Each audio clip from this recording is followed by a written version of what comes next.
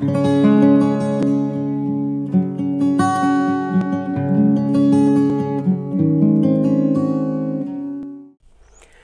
morning and welcome. My name is Paul Valdez, and thank you for joining me for the Do Not Be Afraid of Watercolor series, always trying to help you become a professional beginner and not make the mistakes that I and others have made. Before we talk values, mixing, or painting, we need to talk palettes and puddles. What do I mean by that? Well, first of all, I'm going to show you the palettes that I use and how important it is to learn how to make puddles on your palette and how to avoid some mistakes that I have made in the past. You will find palettes from the smallest, most creatively engineered to what I use in my studio. From the John Pike palette right here to some with 30 and 60 wells. And again, as in past videos, this is all really highly subjective, and your palette choice will most likely depend on where you paint and what you're using your palette for, whether it's on the go, plein air, or in your studio, or just out of your pocket or bag. Well, these are my three palettes. My John Pike palette that you see right here in front of me stays mostly in my studio. And you can see the reason for that are these shallow wells, and transporting this little puppy would be a real pain.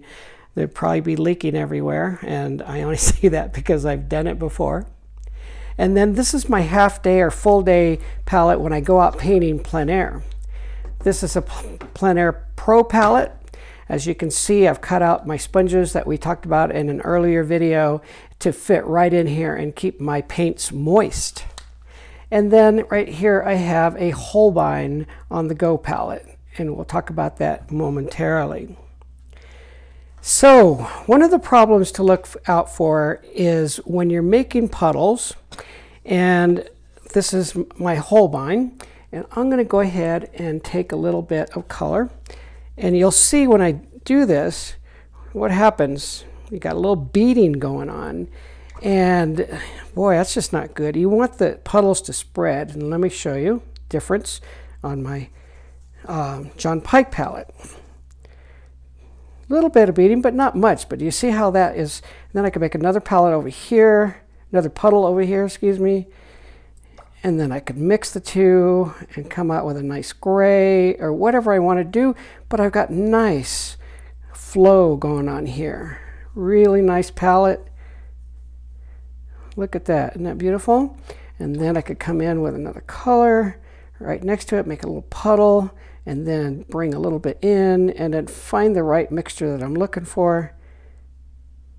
Bring a little of that in, maybe bring a little of this in, but do you see how it's all working? Whereas here on this palette, I have puddles, and they are beading up. See that? And look at that. That's not good. I'll tell you how to fix that in a minute. But this is brand new. I have not used this palette. My other one got run over and broke, and this one just arrived. So I thought I would use it in a video and tell you how to fix this. But first, let me show you my mistake. This is my Plein Air Palette Pro. I've got 14 wells here. I use these sponges. I'm gonna do the big reveal. Ooh, is that not ugly? So somebody said, "Oh, just get some really light sandpaper and sand off that little top layer, and then you will get those little beaded puddles." And I did, as you can see. I kind of probably used too big a grain, and so I have this going on. And you know, I can live with it. I didn't want to throw it away and buy a new one, which is probably what I would have to do. But this is my big mistake. That was a mistake. Do not do that. Do not use sandpaper, all right? What you're going to do instead is take your palette like this, and you're going to wash it a couple of times, maybe even throw it in the dishwasher and run it. It will not hurt it. It's a nice solid metal palette, and it's you know, just a tough palette. I don't think it'll hurt it at all. But wash this a few times. Little Dove soap in there and wash. And after a few times, you'll be good to go, just like this one. A lot of people don't know that, and they do what I did there. Yeah, I'm known. What can I say? But this is a test. You will pick the palette eventually that you like. You'll ask around, find other people's ideas for palettes, and finally find the ones that work for you for the situation that you are in.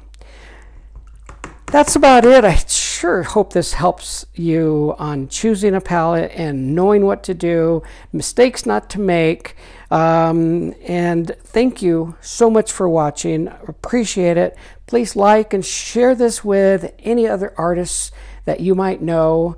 Again, this video is for the beginner, the professional beginner, hoping to not make the mistakes that I made. And I thank you again.